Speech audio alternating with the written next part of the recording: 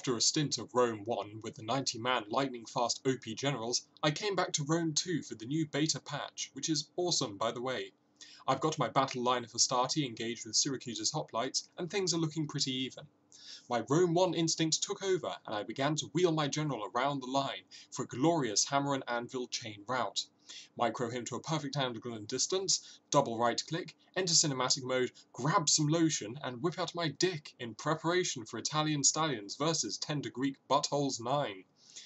As my general closes for the final sprint, I switch to slow-mo as the hunky Romans close the final few paces. They collide with the Greek rear with all of their strength, but there's no penetration. Most of them didn't even bleed. Turns out these Greeks were power switches, and my general a pansy top. By the time I could wipe the Vaseline and Dorito dust off of my hands, the Italian stallions were writhing face down in the dirt. My Hastati, already at a tenuous disposition due to the even matchup, turned and fled. They too were violated from behind as sticks and stones plunged into their unprotected behinds.